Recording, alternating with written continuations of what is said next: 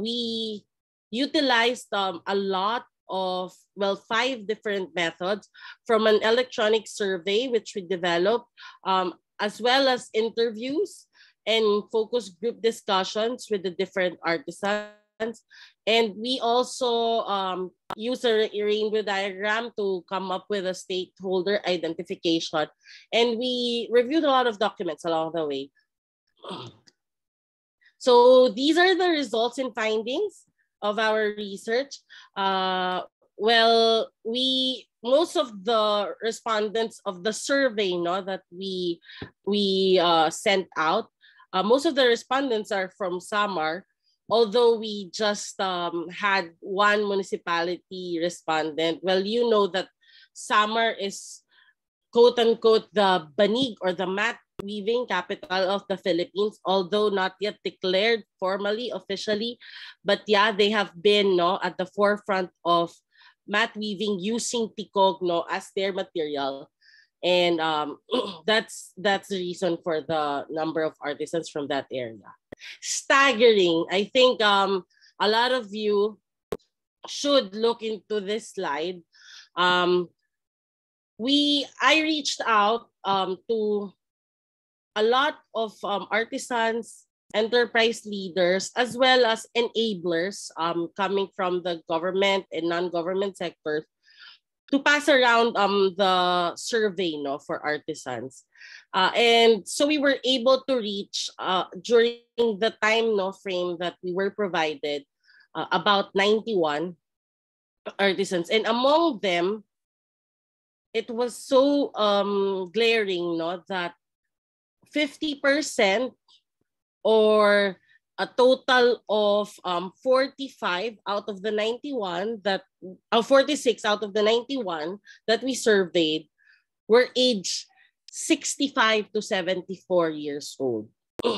So when we asked the question first on what was the role of the younger generation, we only assumed, no, that because it was influenced, no, the artisanal craft in the region were dominated by older, or much older age groups.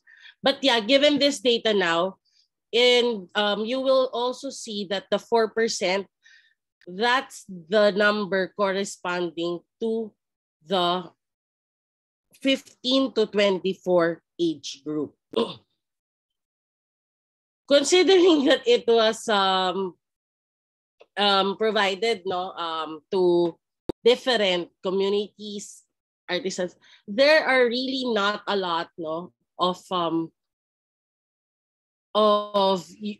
youth, or even those who are older than youth. The 25 to 34 age group, no, accounts for 7%. So it increases, no, by age, but by age range. But yeah, it is really something to point out that there are not a lot of youth, no, getting involved, no, in artisanal crafts and in artisanal work and craftsmanship, no, in the various places that we reached out to in Samar and Leyte. So majority are women, so they're really like, that's why the bias, no, in terms for us to be tackling this issue, that women, no, are in this industry, no, in these areas, are mostly affected, no, by the by the sustainability of craftsmanship. So even that, no, not just about how they are taking care of their families, but about taking care of the crafts, no, of the culture, of the traditions, no, that are held here in where they are. Yeah, so mostly are married. So I'll just run through these slides. I think they will be provided eventually. Most of the respondents were also household heads, no. So they have care work functions. Yeah, in terms of education, no, different backgrounds, but a lot, no, of our artisans are graduates, no, of high school. it is to be noted, no. And 8%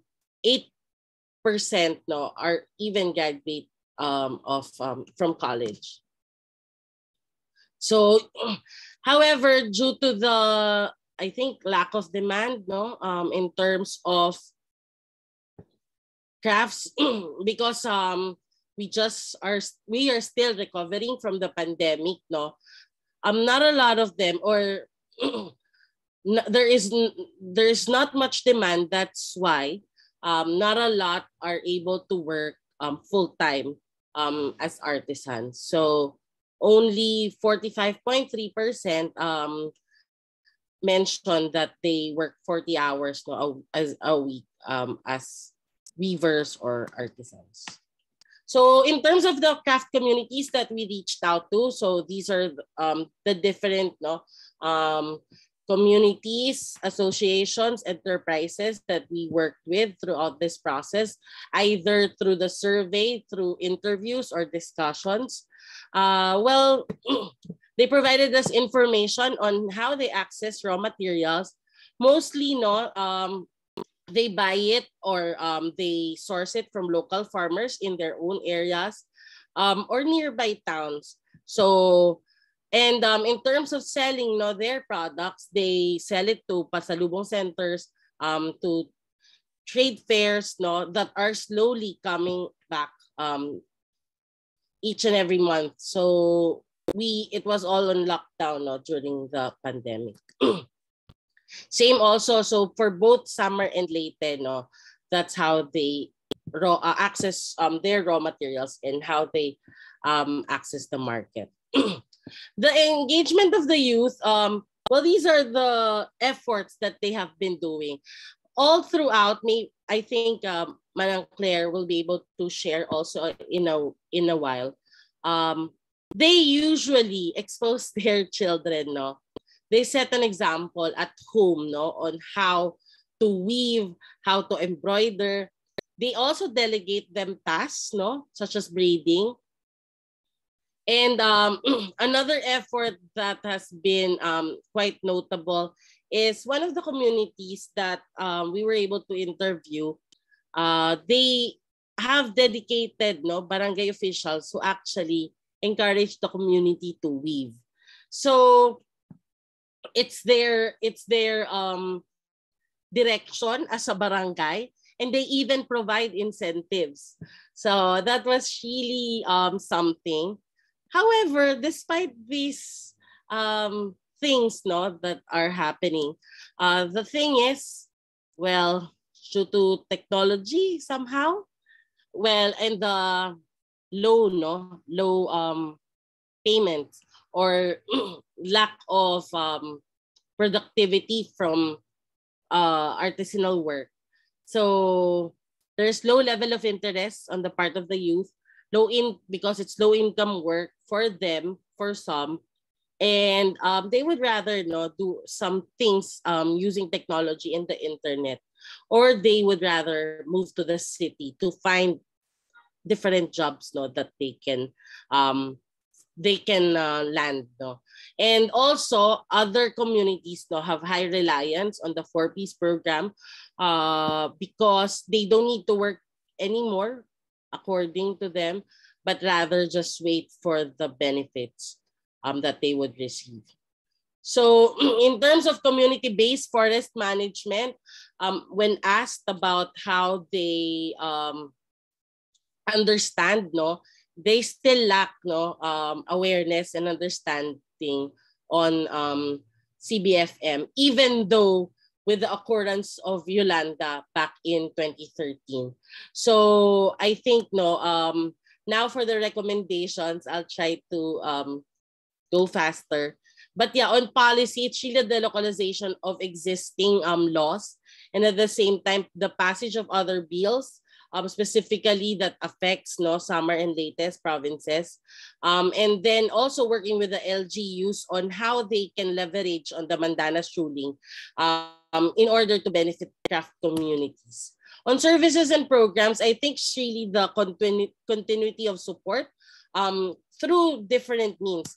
I think it's really awareness, understanding, and further training on CBFM for capacity building for the youth if we want to involve them, product development and upgrading to continue to provide these communities, craft communities, access to the market. So it goes hand in hand. If you want to access the market, you really have to level up. And also for the different for other needs, they also need digital literacy to pivot to the new normal, as we refer to the current existing realities, and then also financial literacy, leadership and management, and as well as business capacity development. So that's for the continuity of the services of both the public and the private sector. And just to mention also, some of them we have been able to connect already to our existing platform, herstore.asia. Although it is still a work in progress, we really intend to build digital literacy on ground, mentor and coach, and as well as bring them to possible markets here and abroad. On knowledge dissemination, these are the recommendations. Really, hopefully, if the universities or schools within the region or even outside can integrate in their curriculum more information on art, not just information, but courses on arts and crafts, mat weaving, for instance, face-to-face sharing sessions of the findings of this research on ground, and as well as publication of these materials, which we know will be available through the British Council's website eventually. And on sustainability, I think it's really about involving them. Gen Z, we know they're very much capable, but yeah, we have to get them on board on the sitting table, have a seat at the table, and at the same time plan and develop programs together that would engage them. And lastly, it's really CBFM TOT to create more consciousness for advocacy on gender and green responsive strategies towards craftship and artisanal work. So without further ado, so those are the findings of our research. And without further ado, I would like to call on my friend, one of the Weavers Artisan Enterprises from the region, Miss Clarita Villamor, Manang Claire, to share about her life as a weaver, and at the same time how she also sees the importance of the youth in weaving, in sustaining craftship and artisanal work in Samar and Leyte. So go ahead, ayan. Yes po. Pwede mag-Tagalog lang, ma'am? Tagalog? Yes, ma'am. I'll just Tagalog. I will type your I'll translate it here. Good afternoon. Good morning, sir. Ma'am, good morning. Yung ako po, yung ko, grade 2 pa lang ako, marunong na ako mag-wave ng banig. Tapos kayong lula ko, marunong sila. Yan ang kanilang hanap buhay. Nung pa sila. Nung maliit pa ako. Tapos yung nanay ko, yan ang hanap buhay din. Tapos ako ang sa kanila. Bali po ma'am, nagsunod sa kanilang business. Marunong ako mag-wave ng banig, marunong ako magborda, at marunong ako magtahi ng bags. Ngayon, Tapos yung mga apo ko nag-aano sila, tinuruan ko ang mga apo ko mag weave ng banig at saka magborda. Yung mga anak ko, lahat sila marunong magborda, marunong mag-weave ng banig. Yung mga anak ko. Yan ang hanap buhay ko.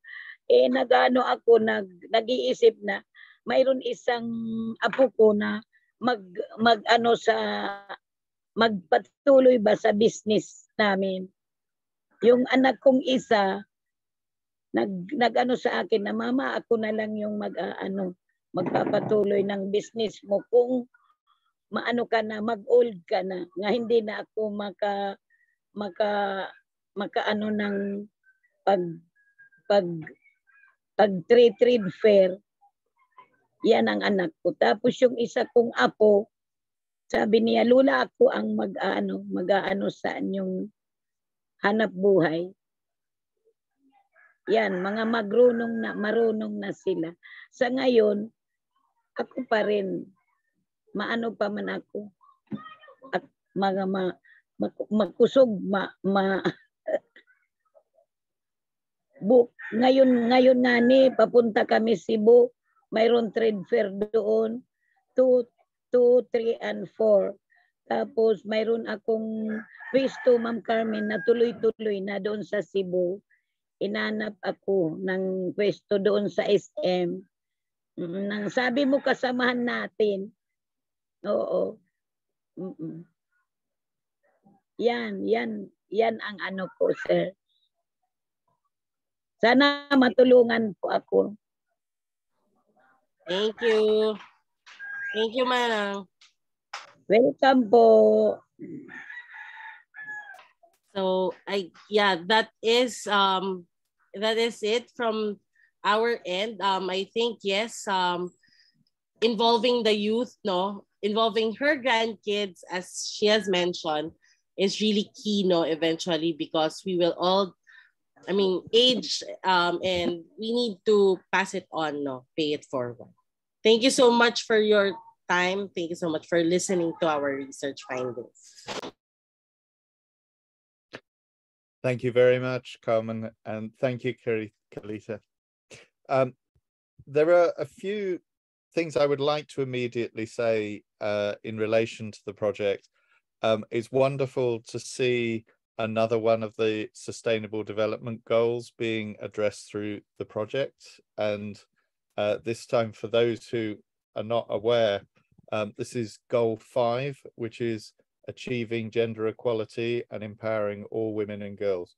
So along with the others that we were mentioning yesterday, Carmen has introduced a new particular Sustainable Development Goal, as well as the ones that we were covering on Tuesday.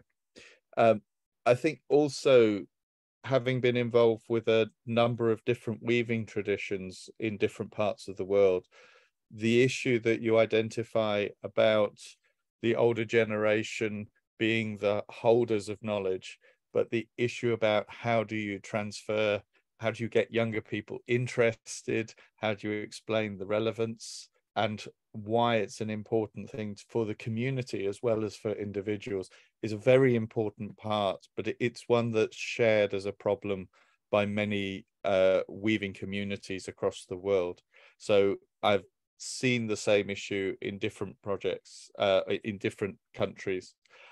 I would mention that you may find it interesting to look at the Shetland weavers. So this is a group of islands off the north of Scotland, and they have school classes for the children. They have a textile tradition of knitting, which is very long standing, and the children have school classes in knitting now. So if you want an example of how this can be implemented, I think that may be something to look at. They have a very good online presence as well, and this connects with another aspect of talking to export markets, that there are a large number of people who are interested in Scottish heritage in America, and they help support the Shetland weavers.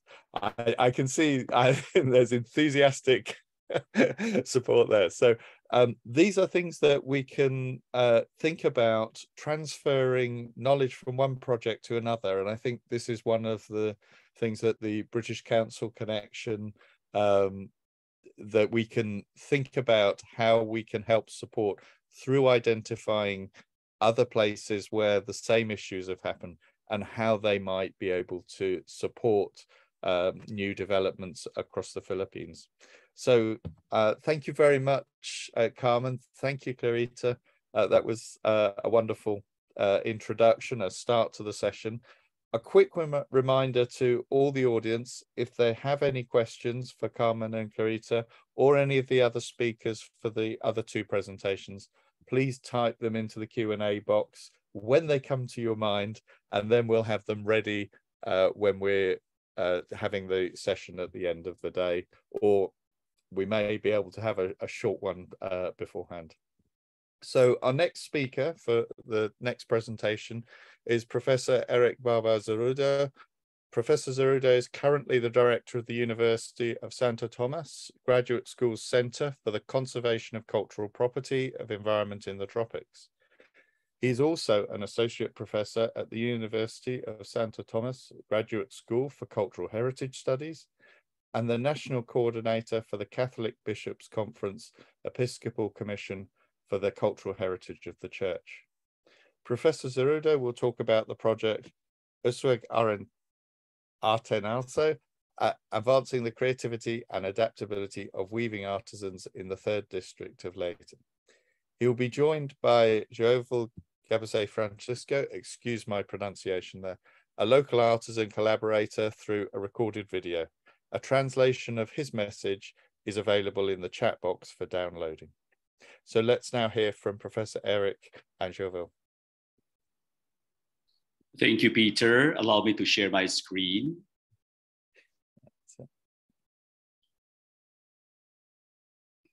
I hope everybody's comfortable. And I'd like to greet everybody a pleasant afternoon to all the woven networks and the weaving enthusiasts. Allow me to share with you our journey in this scoping research project on Usweg Artesano, advancing the creativity and adaptability of the basket weavers in the 3rd district of Leyte. So this project is supported by the British Council and the Forest Foundation of the Philippines. Now, the title of our report was actually Baskets Have No Authors. The 3rd district of Leyte Island, located in the eastern region of the Philippines, is composed of the municipalities of Villaba, Tabango, Talubian, San Isidro, and Leyte. Now, this region is known as the Black Hole. It has consistently ranked at the bottom of the development performance indicators, and these figures are constantly exacerbated by the dramatic impact of natural disasters, typhoons, floods, and landslides. Located in the eastern seaboard, this region had the most devastating natural calamities in history.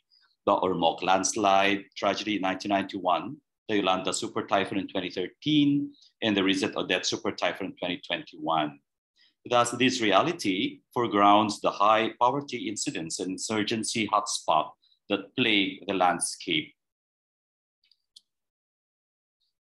In 2019, our center worked with former board member, Ana Veloso Tuason, who is now the congressman of this area. We embarked on a cursory heritage mapping project. In broad strokes, the mapping project identified and documented the heritages, both natural and cultural, reminiscent and evident of the ones identified in the landscape in their localities. With this enriching experience, another opportunity was afforded to us by the British Council and the Forest Foundation. This time, the project is called Usweg Artesano, a scoping research project. This project intended to deepen the capacity of weaving artisans by recognizing now the risks and hazards as constant and by breaking ground into education, economic sustainability. So the scoping project intended to define the basket weaving traditions of the artisans of that district, add value to the tradition creativity through collaboration and cooperation, to evolve climate change protocols to safeguard the tradition, and to propose some sort of a support mechanism that will sustain the weaving industry. The Filipino methodology of this research included kwentuhan, kainan, lakaran, pakiramdaman.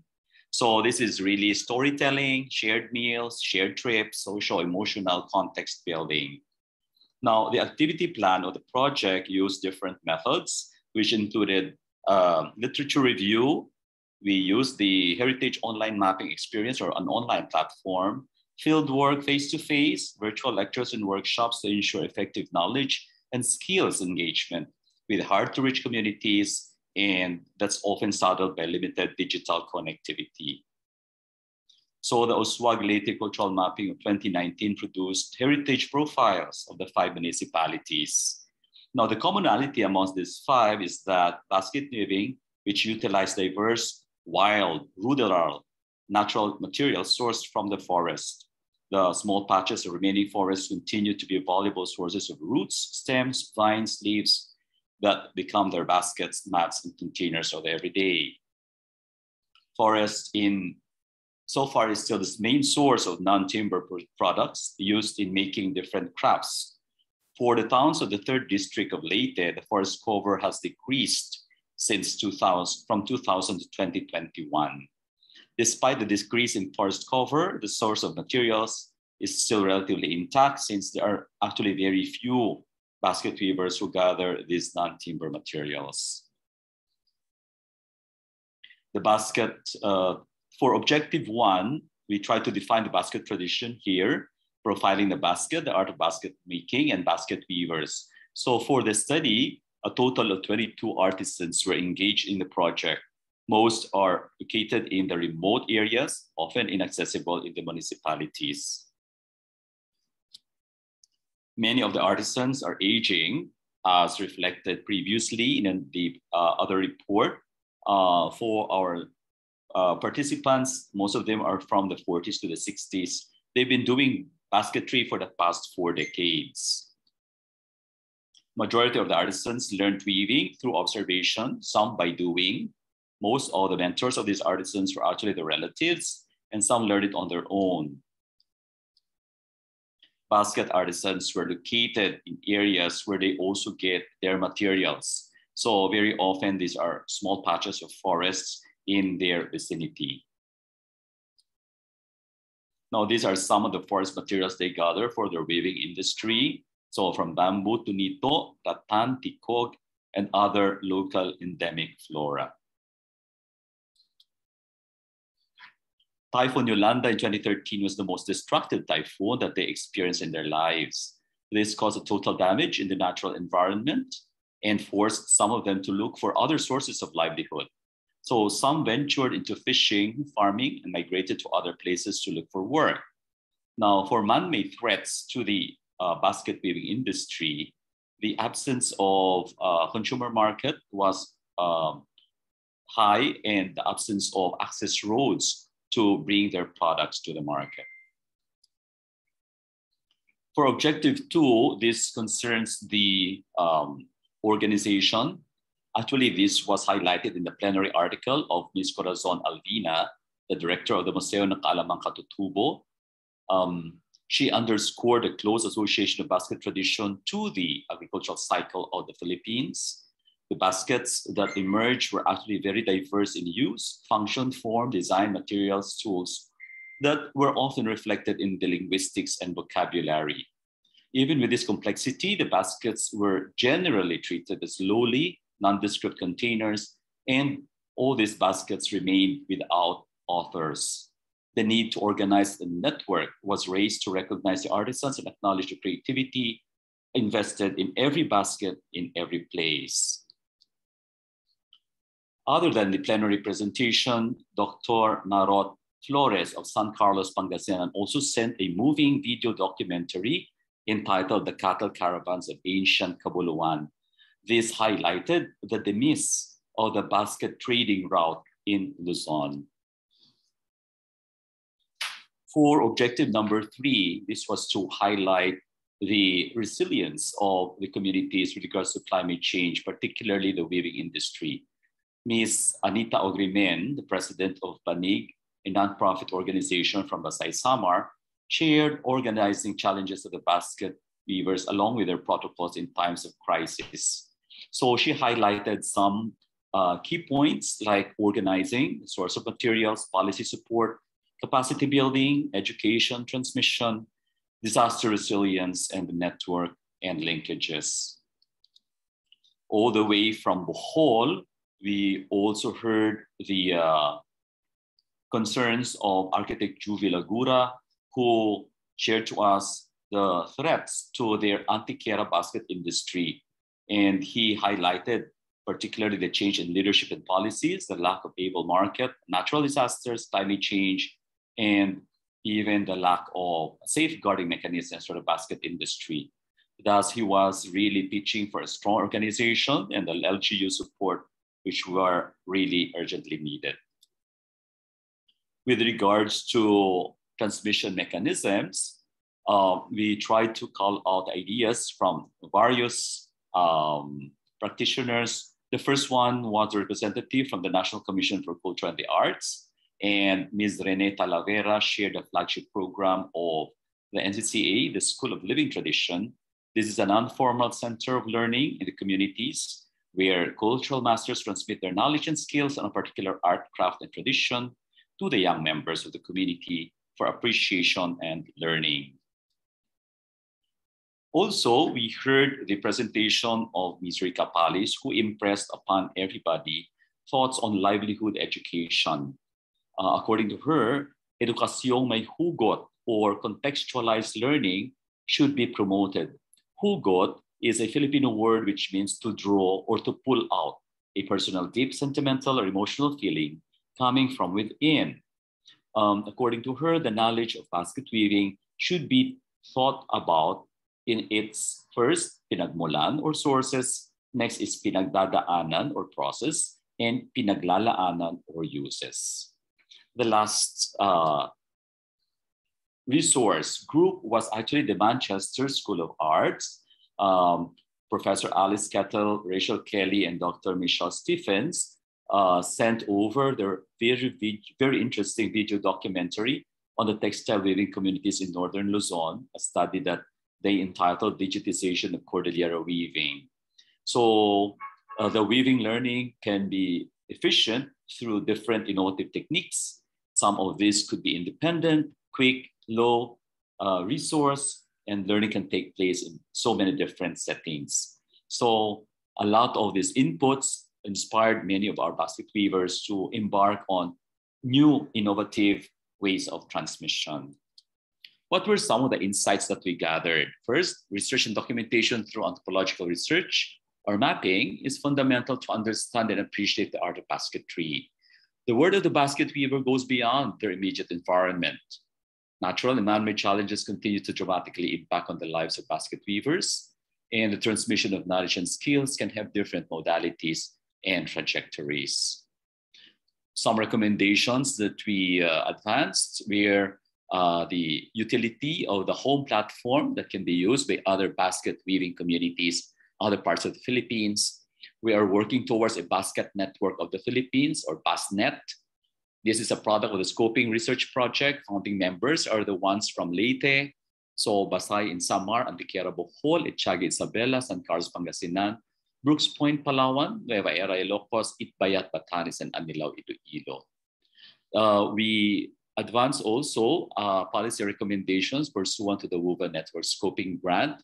So this was written by Congresswoman Ana Tuason. Then contextualized and localized climate change protocols were also suggested, and formal and non-formal transmission mechanisms were also advocated. With that, I'd like to thank everybody for listening. Magandang hapon po sa inyong lahat. So I would like to share the video of Mr. Jovel Francisco, a colleague, with an accompanying annotation and translation in your chat box. Thank you. Sa pagiging artisano, masasabi ko pong ang naging experience ko sa handcraft is hindi madali.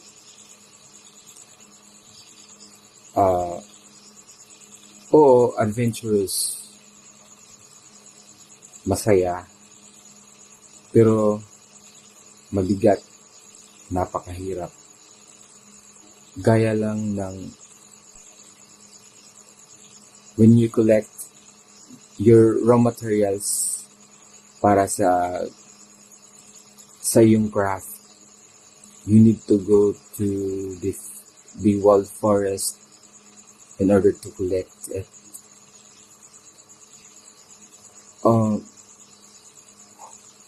Masasabi kong challenging because nasa-challenge yung sarili na gumawa ng isang bagay na kaaya-aya at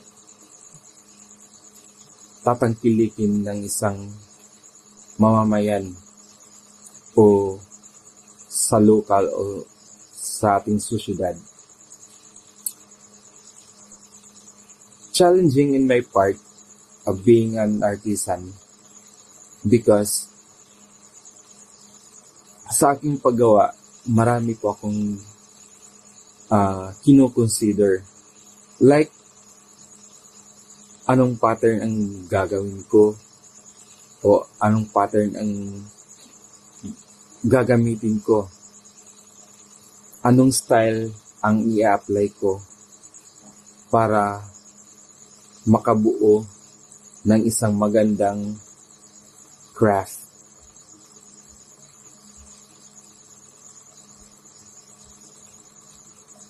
Yung craft na tatangkilikin talaga ng bawat mamamayan, hindi lang sa lokal, pati na rin sa syudad.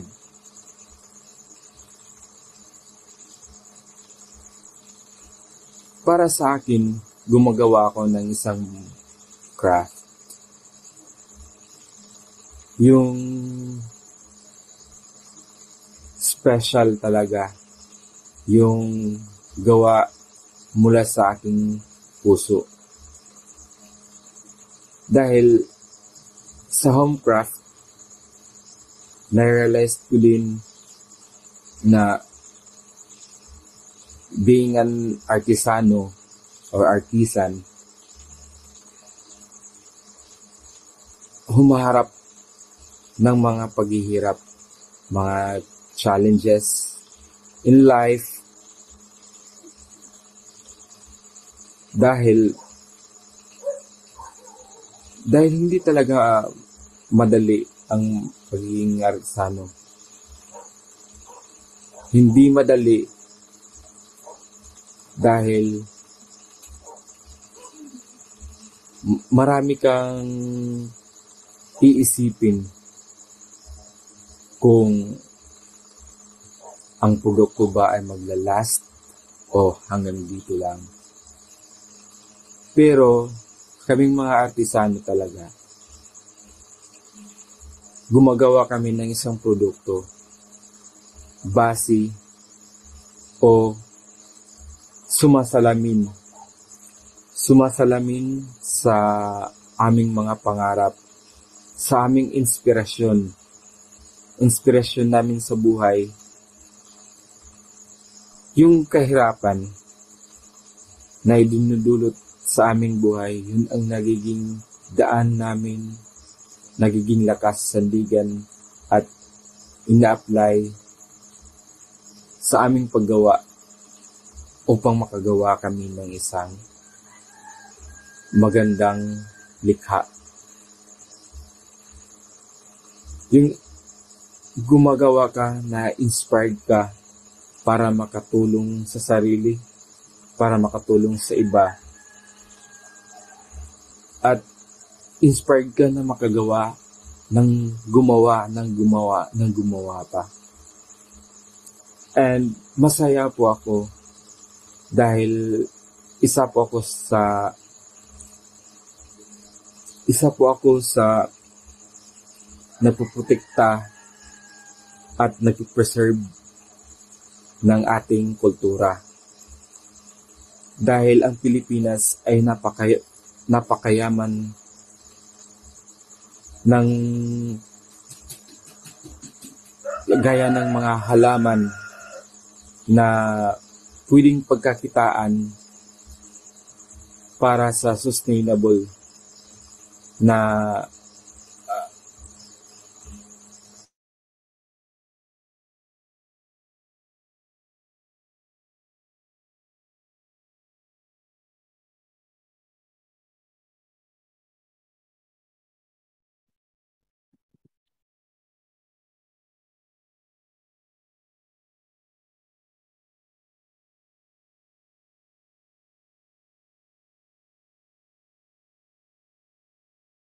Hello. Hello.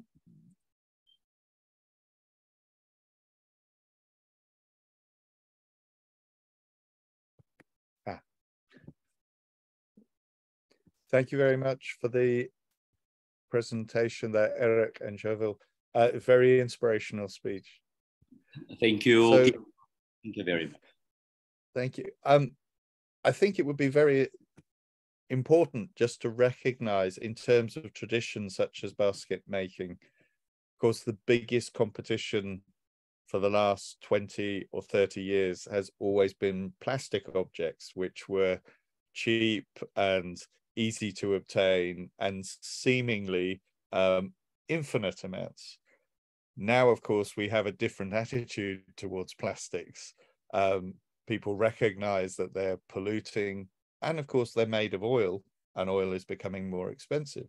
So there are some possible hopes in terms of changes towards a recognition of the value of these types of products, locally made, locally sourced products that don't pollute the environment, that when they are finished with use, either they're cherished for years, or if they're damaged, they can return to the environment in a much safer way. So as well as the beauty and the aesthetics of the objects, and also the value to the environment in terms of the supply of materials supporting the forest, there's also the fact that they are far less polluting and much more better for the environment, better for the people that use them, because they don't cause these problems. So I think there's another aspect to this that is yet another string to the bow, to use a very English phrase, about why this is a valuable product and a valuable project to be working on, as well as the importance of engaging new practitioners in terms of making. In a way, the fact that Joel accepts the hardships is a very impressive way, but let us hope that there's more opportunities that he can gain in the future. So thank you very much for the presentation. And if I can now move on to our third presenter, please remember, if you have any questions for any of the presenters, if we can then put them into the Q&A and we can see them beforehand and identify ones that are similar as well, so that we can talk about more than one at a time. So our last project, entitled Reviving the Isle Ikat Weaving Tradition, Embodying Indigenous and Cultural Value in Contemporary Life and Practice. Unfortunately, Dr. Anaretta is unable to present. On her behalf, we have Professor Annalyn Aiken Salvador Amores. Dr. Salvador Amores is Professor of Anthropology and Director of the Musea Cordillera. I'm sure she'll be able to explain the presentation better than I, at the University of Philippines, Baguio, and is currently conferred as a UP Scientist 3 in the university. She's also the project leader of the Cordillera Textiles Project, Cordiletex, an interdisciplinary research team working on textiles of northern Luzon. She'll be joined by Jeannie Laquet, who is an Isle weaver who started weaving when she wanted to baby wear her youngest child. Jeannie got the Isle weaving from her mum. She is excited to showcase the future ICAT products that will show their interpretation of ICAT weaving as the new generation of weavers. Please welcome on screen Professor Ikin and Jeannie. Hello, good afternoon, everyone. I'm presenting on behalf of Dr. Patricia Araneta, who cannot make it this evening. The title of the presentation is on reviving the Ikat tradition, embodying indigenous knowledge and cultural values in contemporary life and practice. So the aim of the project is to find out the earlier practices of the Isinay weaving tradition that made their ikat blanket one of the most sought after textile in northern Luzon. And the Isinay ethnic group is found in Nueva Vizcaya in northern Luzon. And our research questions are, what are the traditional weaving practices of the Isinay in Nueva Vizcaya and its relation to neighboring communities in the Cordillera region, such as Benguet and Mountain Province and Ifugao? How was this made? What are the materials, techniques, and tools that were used in weaving? How is the practice perceived by the contemporary Isinay? And how can retrieval of information on traditional practice be revived in the Isinay community? And this is our objectives. First, to retrieve information of the Isinay weaving tradition from the archives, historical documents, and other repositories. Second, to conduct preliminary research on the traditional weaving, forest resources, and raw materials from the Isinay communities. Third, to conduct a mapping of artisans, farmers, and weavers with notable practices and knowledge systems connecting their craft to sustainable resource management, such as on weaving, cotton planting, and indigo dyeing. And the last one, which is, I think, feasible, is to conduct a feasible study on the revival of traditional practices in the community, such as on the replanting of the original raw material, such as cotton planting, weaving, and indigo tinctoria planting for natural indigo dyeing. So let me tell you briefly about the Isinay. The Isinay ethno-linguistic group found in Nueva Vizcaya in northern Luzon is one of the oldest languages in the Cordillera. And right now, their language is also in danger. It's a moribund language. And the speakers of the Isinay language are the elders and the next generation. And to the current generation, does not really speak the language.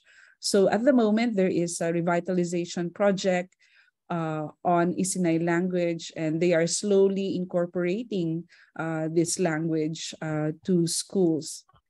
And what is important about this Isinay dictionary, which was published in 1744, and the only copy is found in Biblioteca Nacional in Spain.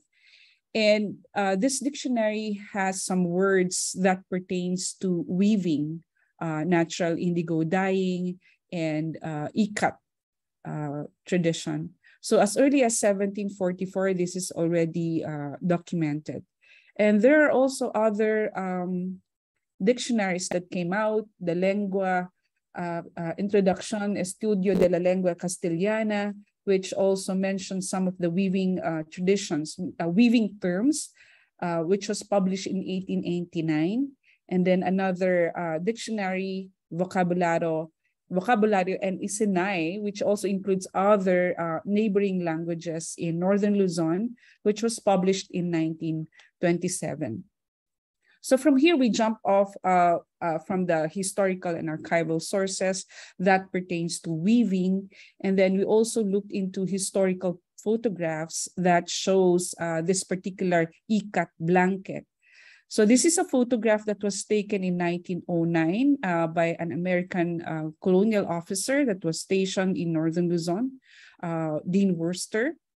And this is an ikat blanket of the Ibaloy community in Benguet. And they have this particular tie-dyed blanket, which would cost around 29 pesos during that time, and 6 pesos is equivalent to 1 carabao. So the value of this is really very important for these Ibaloy speaking communities. Further research would show that this came from the Isinay speaking communities in Tupacs. They were the ones who wove this particular and most coveted blanket, but was extinct or died due to the introduction of Christianity. So there are also photographs of this particular blanket from family albums of the ones we've looked to in the Cordillera. And you can see here that this particular blanket is called the traveling blanket because from Dupax, it went to Benguet, it went to Mountain Province, and then in Ifugao. Although we know that Ifugao already know the technique of ikat dyeing, and they have, and the Isinay have lost the tradition, and the Ifugao group have learned the process also either through exchange or intermarriage or even trade within the region. And as this blanket travels to different communities, they are called with different names. So it's called Uwas Pinutuan in Isinay, Adasyang or Aladang in Ibaloy and Kankanay speaking communities, and it's called Kinutian in Ifugao. So this is an example of the last known Isinay blanket woven around 1980s by the last ikat weaver, Lola Felipa Mangayat of Dupax del Sur. This is now in the St. Vincent Ferrer Church of Nueva Vizcaya. And this is now the current state, no, when we visited last April 2022. So there are no more ikat weavers since the 1980s. And the aim of this scoping project is to find ways on how to revive the ikat weaving tradition among the Isinay through relearning it, no, from the Ifugao weavers. And we also did some scoping research with the neighboring communities and forests in the Dupax vicinity. We also got in touch with the Department of Agriculture and the DNR, Department of Environment and Natural Resources, as well as the LGU of Dupax del Sur. In this particular scoping research, they have a lot of forested areas and a lot of farming areas that can grow crops, but we did not find any material that pertains to cotton or to indigo. They also have this watershed and protected forest area that could be a potential site for probably planting cotton and indigo. So one of the objectives also of the scoping research is to find ways, no, on how to revive this ikat tradition. So we also collaborated with the Kiangan Weavers Association, or the Kiwa, and the Save the Ifugao Terraces movement, or SITMO, and with the Cordillera Textiles project of the UP Baguio and Dr. Patricia Araneta, we had initiated this ikat weaving workshop in Kiangan. So what we did was to bring in ikat weavers, 6 master weavers in the area, 2 Isinay weavers from Nueva Vizcaya, 1 Bugkalot, she's the youngest weaver in the group, 1 Kankanai weaver, and 1 Ibaloy natural indigo dyer. So in this particular workshop, we of course visited the Ifugao Museum in Kiangan, and we showed them the samples of textiles, ikat textiles found in the area. So here this is a very significant workshop because the participants have roots with Ikat tradition, the Isinay, the Kankana'i Ibaloy of Benguet, and of course the Ifugao. And we also have one participant from Bontoc. There's also an Ikat tradition there. So we brought them together to reweave and relearn this particular process. So I'll show some photos. No, it started with winding threads from our master weavers, learning how to weave, tying, weaving, and most importantly, natural dyeing. So these are all new to our weavers and all the participants in the Ikat weaving workshop, but they were very pleased with the result, doing hands-on and learning by doing in the entire process of Ikat weaving. And many of them are first-time Ikat weavers and used Philippine cotton for this particular Ikat weaving workshop. And this is Jeannie Lakay. She's one of our Isinay weavers. And as you can see here, there's the practice of Ikat weaving is there. No? They learn the entire process, and these are the results of that Ikat weaving workshop in Kiangan. And of course, the one on top are by the Ifugao masters, weaver masters, and then below are the results of the weaving workshop. This is our teachers. And these are the participants of the workshop. So what are the findings of our scoping research? First, we validated that there is indeed an importance of Ikat weaving tradition, but there's no physical interdependence of management and conservation of their natural resources and environment and ecosystems. So as part of the recommendation, we have to introduce cotton and indigo in available farm areas in Dupax del Sur. And then of course, the concept of the culture and language that are intertwined together.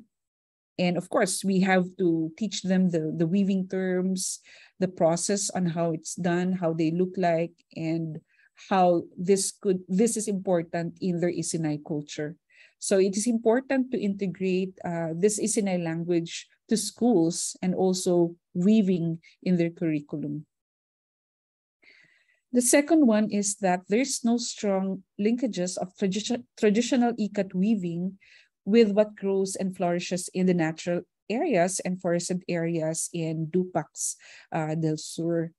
Primarily in Ikat weaving, the major materials that are used there are cotton and indigo tinctoria, the dye. So it is important to cultivate cotton and indigo in farmlands and fields that could be available to the community. So currently our team is studying this aspect on how we can cultivate cotton in the area.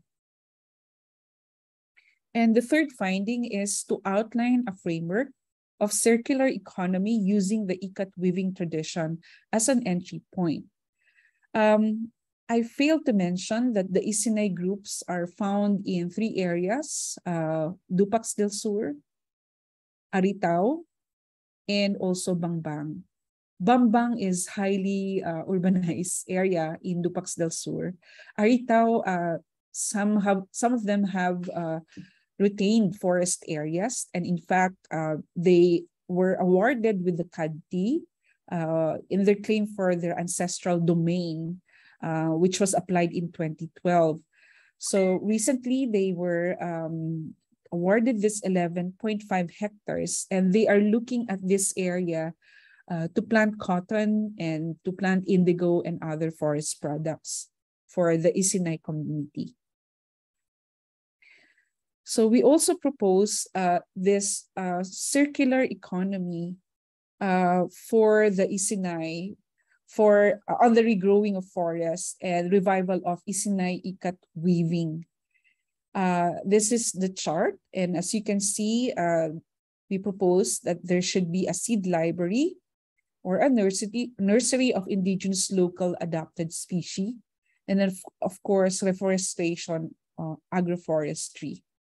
So from here, this is important in revitalizing their cultural identity. And like I said, the entry point is on ikat weaving, and primarily it starts with education and training. So the processing, the cultivation of cotton, and then the processing of cotton to thread, from the processing of plant dyes or medicinal herbs, etc. For this one. And then of course, this could be transformed into textile to blankets, training on product development in relation to garments, then design, orientation, and collaboration. It is also important to integrate these practices into the education and training curriculum of the Isinay. So it is important to collaborate with the Department of Education and the LGU and schools and other universities in that particular area. And then we hope to develop also training on development of teaching materials, instructional materials, which we hope to achieve. No? Currently, there is a community dictionary that is being currently in process for publication at the University of the Philippines in Baguio. And then eventually you have this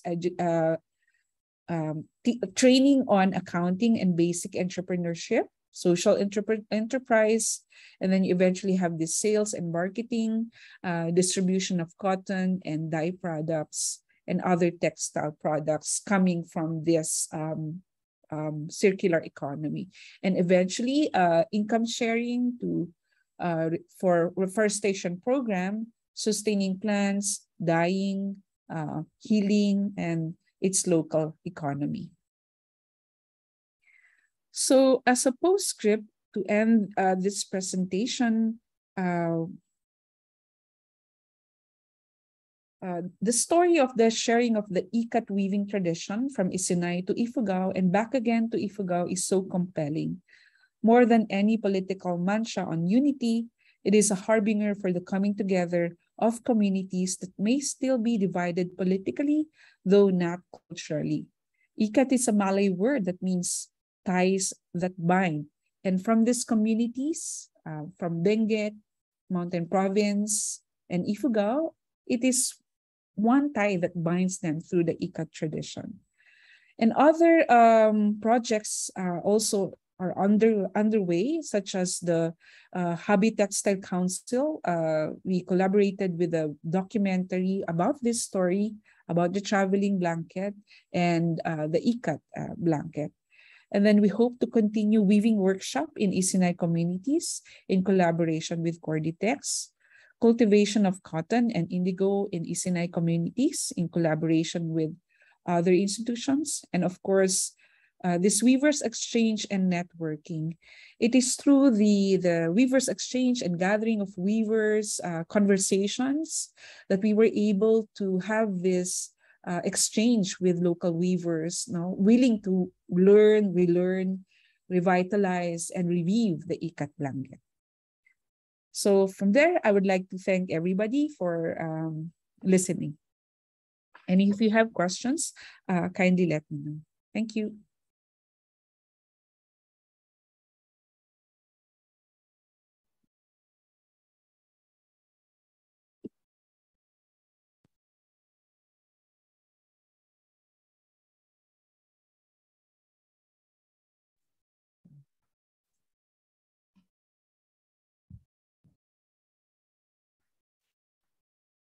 Okay. Okay. All right, if we... Hello. I think Jeannie Lakay will be giving a talk as well for her regarding her experiences on the ikat tradition, weaving. Okay.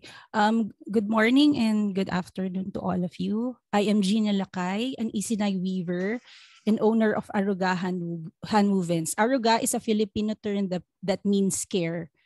Just a brief background of how I started weaving and how Aruga started as well. I just want to share.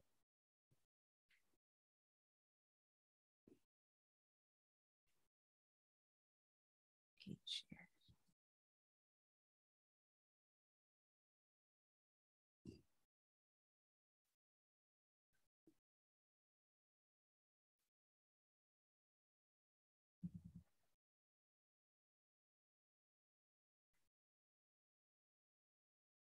Oops. Wait, sorry.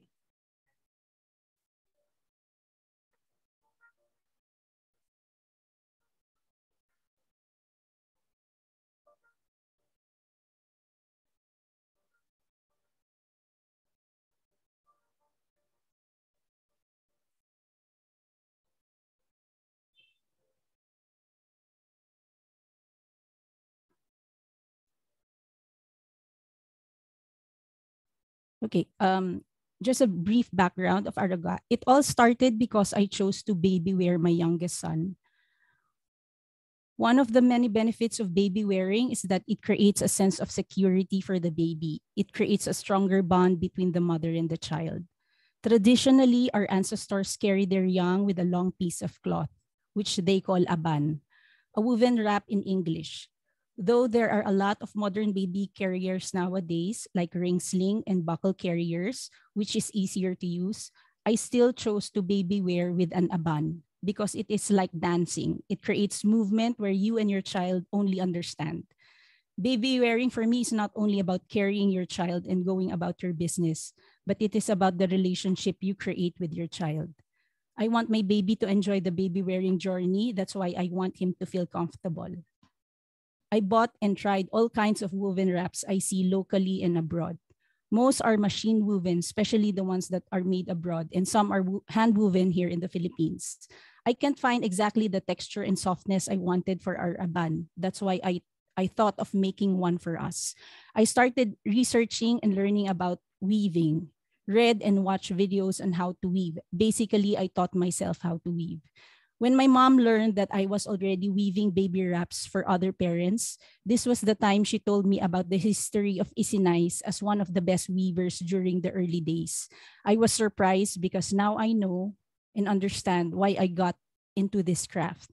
I understand why it is easy for me to understand the house of weaving because it is in my blood. As I learned more about our weaving culture, my reason for this weaving adventure got deeper and more meaningful. During the pandemic, last October 2020, I taught weaving to my fellow Isinays in our province. We had 12 participants, ages 18 years old to 65 years old. Most of them were 35 years old and below. My goal is to bring back the weaving tradition to the Isinays because it was not passed on to the younger generations and we lost it for a long time. At that time, I taught them the weaving technique I knew, which is the upright loom weaving with 4 shaft looms. Because of this livelihood project, our weavers were given the opportunity to have a stable income. They were able to survive the pandemic. Dr. Ikin, or Dr. Annalyn Amores, researched about the Isinay culture and language. She mentioned about ikat as the traditional weaving technique used by our ancestors. I tried ikat. I researched about it, but there were no accurate videos showing the details on how to prepare the designs on the warp. So I still did an ikat where I randomly dyed colors on the warp before weaving. It came out beautiful, but it was not the ikat technique of our ancestors. Then came Miss Patricia Araneta, who was the reason why we had this ikat weaving workshop granted by the British Council, held last July at Kiangan, Ifugao. It was an exciting and an humbling experience that I had to temporarily forget about what I learned to be able to fully accommodate this new knowledge. It is a totally different weaving technique, and I am so happy to finally have this new skill. Ikat is a different weaving technique. It is a tedious process to make one project. The gist of the whole process is that the warp threads are dyed first before weaving. The designs you see in an ikat fabric is obtained through tying and dyeing. I learned during the workshop while we were sharing stories during the early days, dyeing yarns is sacred and done usually during the night when everyone is asleep. As an Isinay, I felt lucky and thankful that the Ifugaos were willing to teach us this weaving technique. They still consider us as Cordillerans, their sisters and brothers, despite of not being part of the Cordilleras politically now. Kuya Marlon, a weaver and spokesperson of the Ifugao weavers, mentioned that they don't usually teach this weaving method to other people outside the Cordilleras. This workshop is very important to us to be able to reclaim and preserve our culture. Kuya Marlon also gave me an indigo seedling for us to plant in Dupax del Sur, our Isinay town. Indigo is the plant where we get the natural color indigo from. This seedling is very symbolic. It symbolizes the unity of the indigenous people from the Cordilleras and helping out their brothers and sisters to reclaim the lost tradition. I think this is the beginning of finally bringing back the traditional weaving technology we once had, to teach more Isinays and give them the opportunity to have a sustainable income without them looking for jobs away from their families. As a modern weaver who's already equipped with the traditional ikat technology, I am excited to produce hand-woven products with the fusion of traditional and modern techniques. Keep us in mind and watch out for the future our hand-woven ikat products, a modern Isinay weaver's interpretation of ikat. Thank you.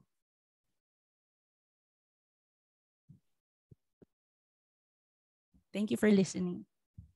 Okay, thank you very much, Jeannie, and thank you to both of you for the presentation. I was particularly interested about two aspects. One is about the use of circular economy as a principle to help develop the project, the importance of local materials or materials moving within the Philippines rather than talking about international imports, which are quite problematic. And the other is the connection of creating a product, but talking about the social importance of the baby carrying as part of the rationale for making.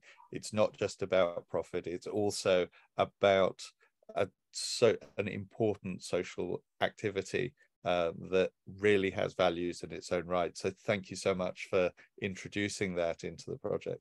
And I think that connects with the fact that all three projects, there is another aspect to this. It is not just about making things. It is also about connections between people and connections for communities that I think is a very valuable thing to make sure that that is emphasized when you talk about the project. So thank you so much to you both for that connection.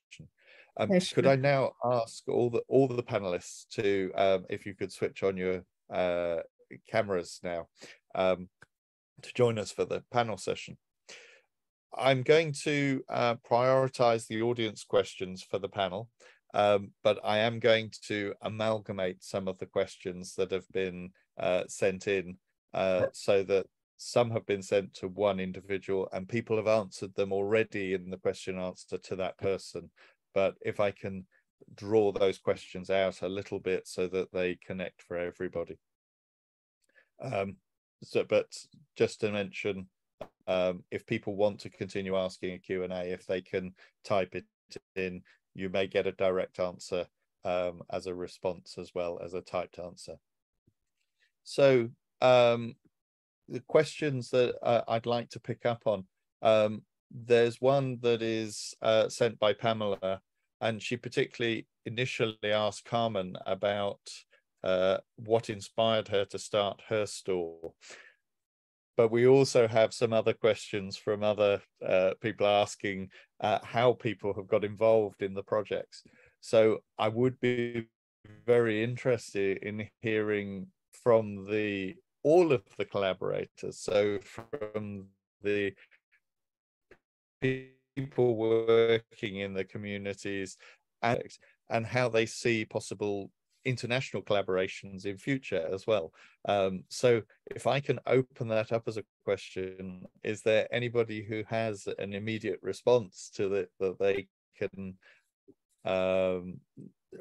what motivates you in doing this? And what do you hope to get out of the project in terms of connections and working in the future internationally or with international partners? Maybe I should start here.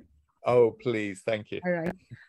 With the ikat tradition, with the project, because we know that it is also a practice in other Southeast Asian countries. I mean, the ikat tradition is also found in Southeast Asia, and also with the rest of the Philippines, we have still ikat tradition in in Mindanao. So we want to do more comparative in terms of the approach and to connect that to a wider connection in Southeast Asia. So at the moment, the biggest challenge really is finding these raw materials and cultivating them. And we want to start with the local communities, such as the group in Isinay, also in Ifugao. So we have to really plant this cotton material for weaving and also for the dyeing, which is, I think, an utmost concern because of the scarcity of these materials. So that's a priority. And then in terms of its research, in terms of comparative research, we want to expand also collaborating with other ikat dyeing communities in other parts in Southeast Asia. So it's for me, my recommendation is to start within, to learn and master the process, and also to exchange with other neighboring communities who are doing also ikat tradition. Thank you very much. Does anybody else have any other contributions, any different motivations? I'm aware, Carmen, that you typed a response, but not everybody can see that. So perhaps if you could read. Yeah, I'll go after Sir Eric. I think he raised his hand. Yeah. Oh, sorry. Who would like to go first? I give you the option. I think Carmen, you can do the. Yeah. So polite, Eric. Thank you. Carmen, please. So, as a quick response now to the question, well, actually, I come from the development sector, so I'm a nurse who fell in love with the community. So now craft communities specifically, and I think it's really my passion for women's economic empowerment. So through a project that I worked on for almost 5 years. It was called the Great Women Project. I met all these amazing artisan enterprises. And the project has ended, and eventually it led me to identifying that how can I leave these people behind? So how can I forget about these people? And what I see now is that what I'm doing is really my life's calling and mission to be serving alongside craft communities and women, particularly where they are. So bringing that on a Southeast Asian perspective, right now we are not just working in the Philippines, but also looking for reaching out to our brothers and sisters across the region to really also map and create databases that will be democratized and will be available. And through these databases, then we can find it easier not to access markets because they will be seeing how great and excellent the products are from Southeast Asia. So that's the inspiration, and that's the reason for being from my end. Thank you, Carmen. Eric, please. Yes, I think on our part, as a conservation center, very often we've been perceived as very much on the conservation side of built heritage, but it's not very often that we are able to delve on the intangibles and the skills and the expressions of the people. So when we were given the challenge to can you help this particular district in Leyte, which was not very popular compared to the other districts of the island. We said maybe we can look into this, particularly that long-standing query of how really to mainstream that understanding of mainstreaming heritage, culture, arts, history into the mindset of our policymakers.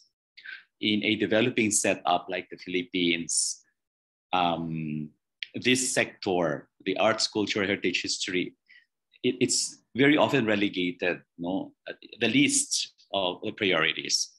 And you must be able to present to these policymakers a particular language that they understand. And this particular language should have a particular prototype for them to pick it up. Because if they don't pick it up, there'll be no policy, there'll be no framework, no structure that they can follow through. They will always ask if this sector, the arts, heritage, history, will it feed the people? Where does it enter into the equation of economics? And that's very difficult. So we started pulling together, let's map out first, do the people really understand what they have? Again, from the thoughts of Ma'am Ikin, it's really introspection. You really have to understand what's left, what you have. And from there, try to pick up the pieces and how these pieces are put together. How do you thread them? How do you work out a narrative? And this narrative should be translatable to something very, very tangible, something that's very understandable to the policymakers. So we always link up with these policymakers, the LGU, with the governor, that we have a prototype. It's something that you can look into it. So it's gradual, and the prototype should be multi-trajectory. It can go to maybe towards education, maybe towards the capacity building, maybe to industry, even to infrastructure, maybe even to tourism, for as long as it's grounded on the culture of the people. There has to be that utter respect that they should be able to represent themselves. And that's their voice. And how are you going to pick this up as policymakers? And I think that's very empowering. And definitely that's very dignifying to all of these dying crafts that we have. So that was really the motivation for this whole project. Thank you, Eric. Jeannie, is there anything you would like to add to that? It's interesting to know from a community, a weaver's perspective. Do you feel there is anything you particularly gained from the project or would like to gain from the project in future from working with others? Because as of now, I'm still at loss of how the Isinay lived before. So I'm still studying and discovering how we were as Isinays before. And with the help of Doc Ikin, she was the one who told us about the weaving traditions before and how we were as an Isinays before. So if we bring this if we bring this internationally, it will, what do you call this? It will sorry. Don't worry.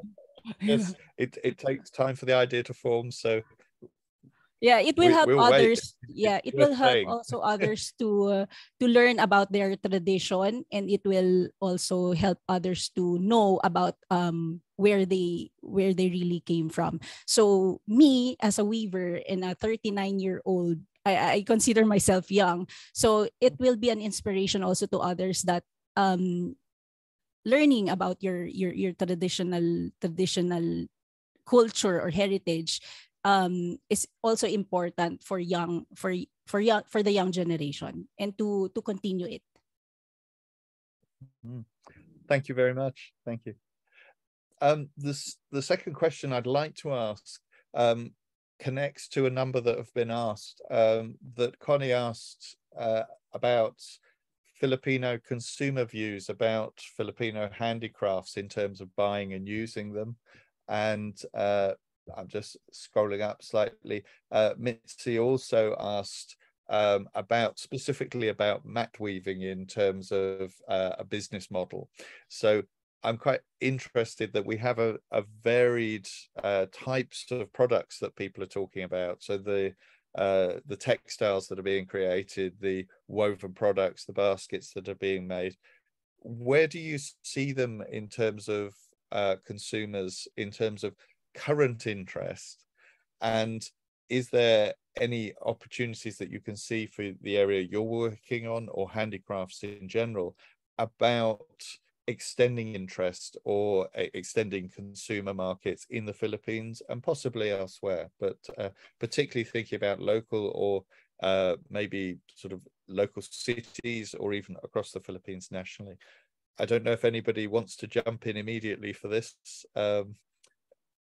Any takers? Yeah.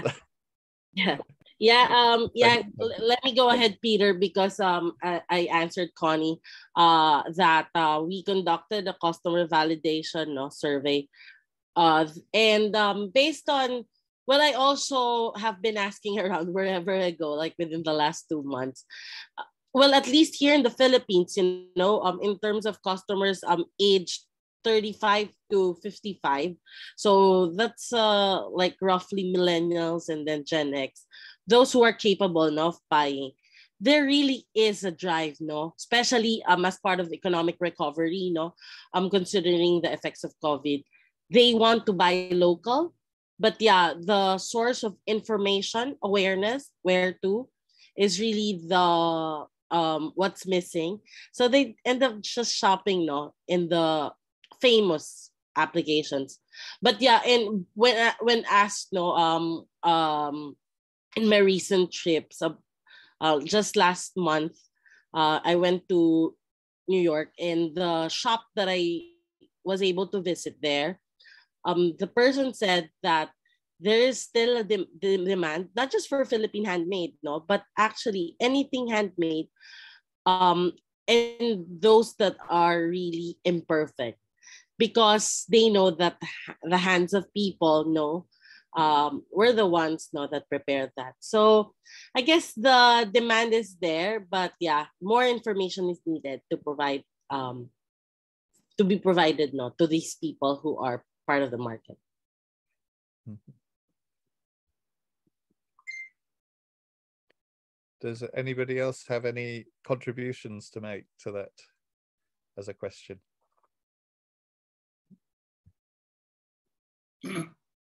You're all being very polite. Please, Eric. Yes, I think, Peter, on our part, we're talking here of baskets. And what's surprising is the fact that the basket weavers were so used to doing the very much functional and utilitarian designs. And they just felt that they've reached that sort of plateau.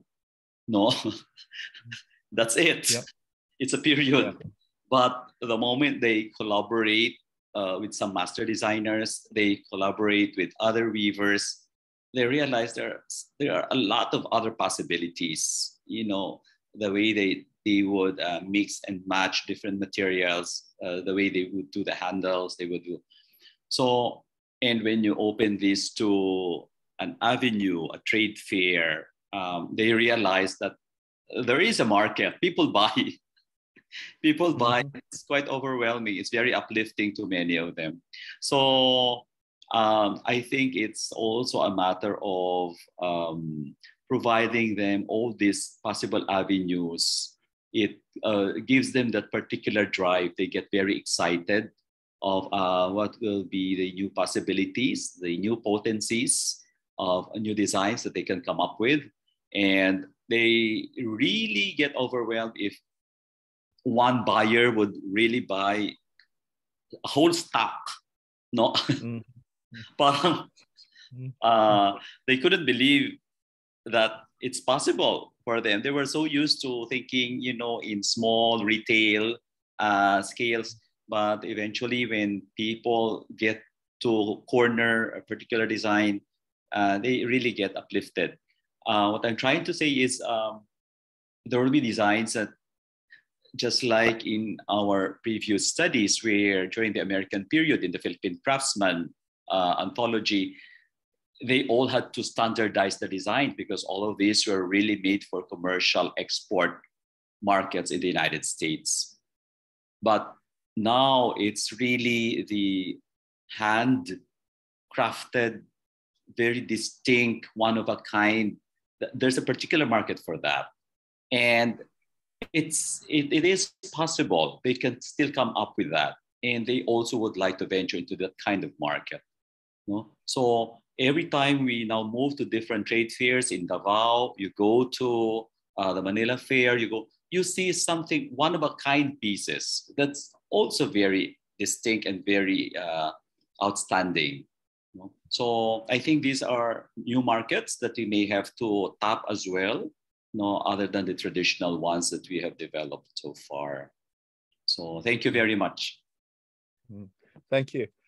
It's interesting that Carmen's talking about the desire on one side from buyers for something that isn't perfect, but on the other side there is the idea of something that is exceptional, that it is better and unique. And I think Jeannie's, when she was talking about the developing the product, developing the baby carrier, and having something that is actually the best one possible and maybe better than an industrial product because it is more connected to the making and the person, is one of the things that's very interesting about handicrafts, that it has both sides of it to this. The last question I'd like to ask is about, which came in from a question from Simon, about alternative learning programs. And have you encountered any of the learning programs to try and bring younger people into the program? Obviously, there has been some where it's particularly part of the program, but has that been connected with wider initiatives, or has it always been just inside your program in terms of trying to connect? Have you found other partners outside that you can meet with and work with? Okay, can I start? Yes, please. Yeah, so the Cordillera Textiles Project, its main advocacy is really to reach out to schools and to teach the younger generation to appreciate primarily on weaving and all this traditional crafts that we have coming from indigenous communities. In fact, we have already published children's books on traditional weaving, featuring the master weavers from a certain community. And these are published and these are distributed for free to schools in the Cordillera region. And I think some of them are used as part of the instructional materials for some schools. But of course, it is also difficult to penetrate the schools because they have their own system, the conventional way.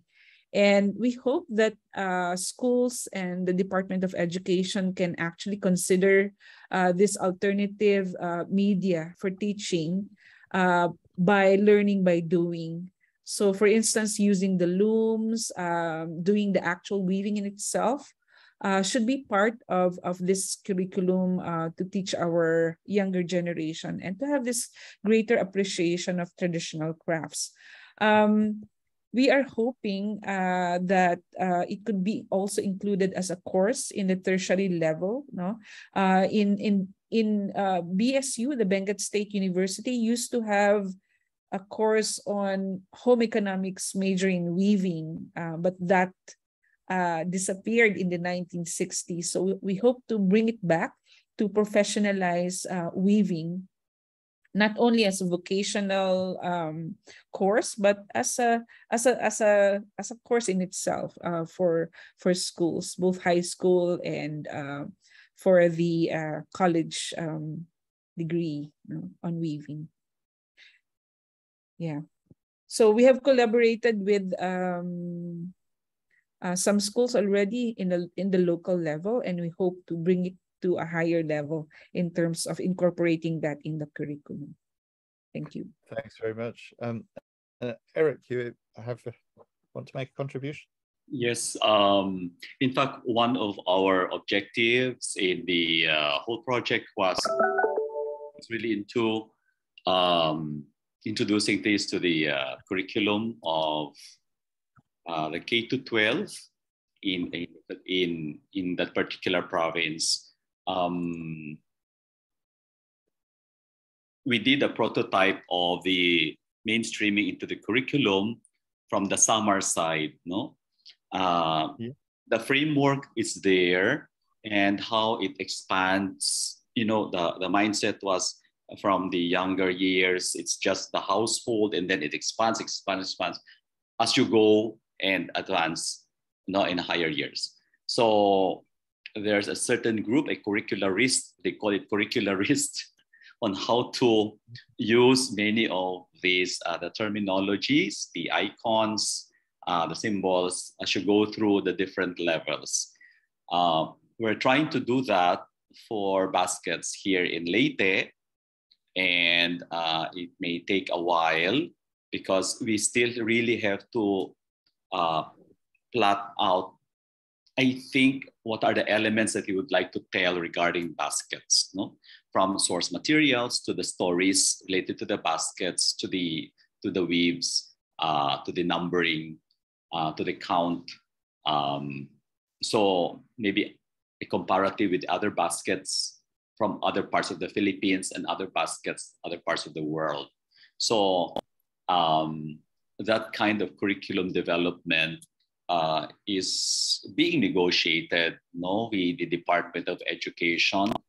I think they're also open to it, especially now that the Department of Education is very strong into contextualization and localization, and they need really good materials that come from, I think, from many of us, like the scholars, and they will need these materials. It's a matter of how to translate it according to the grade levels, the particular level of language that they need, and what activities will be appropriate for that particular grade level.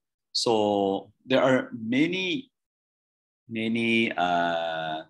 technologies now that would enhance the exposure of the school children, but at the same time, maybe the mindset is more technologies, more exposure, repetitive, because the attention span of the young generation is very short. It's very, very short. So they have to be kept busy, or else they leave that whole craft behind. So we're still doing something like that. I think for our little Leyte group. Yes. Thank you, Eric. Jeannie, please. Yes. As a weaver and a business owner, what we do in our workshop, in our weaving studio, is that we offer weaving workshop, simple, basic weaving workshop for tourists, with the help of the Department of Tourism. So what they do is that, the young generations, they really want to Instagram, TikTok, and all. So what we do is we offer them weaving activities that they can do whenever they're in Dupax del Sur. So if they go to our workshop, our studio, we teach them the basic weaving, like the frame weaving, which they can finish in a day. So what we also do here in Manila is that, since I'm based here in Manila, is that I post and offer that we are open for weaving workshop on this day, and it gets a lot of young young people to participate in those kinds of workshops. So even if it's just for TikTok or just for Instagram purposes, it will stir the creativity of some. So we will be able to get more people to be interested to know about this. So that's one of our small efforts to spread the weaving, technology to anyone who are interested. Oh, that's great to hear. I think it's also important just to recognize that, as well as maybe there are some who are so interested that they take it up, but also that it demonstrates how hard it is as a craft, and appreciation for the practice from having a go is also a very useful thing. So you're building your consumers as well as building your artisans in terms of doing this. So it's wonderful on both counts. I'm aware that we're really up to time and we have slightly gone over. So please join me in thanking the panelists for an extended staying with us and all making great contributions. So thank you very much to the panelists. The presentations will be, they are recorded and they will be available for everybody. But that's everything from me. So thank you for listening, and I'll hand you back to Kai. Thank you for facilitating the discussion, Peter. And thanks to everyone for participating and sharing your thoughts. Before we continue, let's pause for a poll question to gather your feedback on how we can improve the next sessions. We will be with you for the next 2 days. So, how do you feel after the presentations and discussions? Are you excited because there are things you'd like to try out or apply and people you want to collaborate with? Or are you happy because there's some sort of validation and hope that extinct weaves could be brought back to life and documented? Do you feel neutral? A lot of information, you're still processing it, or a bit confused because it comes up against something you already thought you knew? All right. Everyone is happy about it. We've got 48%. That is very good to know. It was actually very inspiring. I found myself taking down notes and wanting to see how we can apply it to our weaving community here in Cebu. Poll number 2. My knowledge of sustainability, that's your knowledge of sustainability and forest management, has improved through the webinar. Do you strongly agree? It is firm in your mind now what goes on behind forest preservations and the communities that live in it. Do you agree? It's more than a concept to you now, and it's tangible. Are you undecided? There are things that you're not entirely sure of. Do you disagree? It's still overwhelming and confusing? Or do you strongly disagree? Maybe a little clearer or a takeaway study. Don't forget to check the British Council website. We will be uploading the sessions and the recordings later on for your reference. All right. We have 56% of you agree, and this is very hopeful as well. There's so much that we learned, and actually it tells you about the diversity of our people in the Philippines. So thank you for that. Thank you for answering the polls. And thank you for being here today. From our esteemed panel and speakers, we've learned ways in which indigenous knowledge factors in forest preservation, how craft communities are essential for livelihood, culture, and forest lands to thrive. We definitely had a great time, and we hope to see you tomorrow for another day of inspiration and learning. Be sure to join us in the next 2 days, especially on the last day, as we launch a virtual exhibit entitled From Land to Loom, From Fiber to Form, Woven Networks Research Projects. You see that on your screen right now?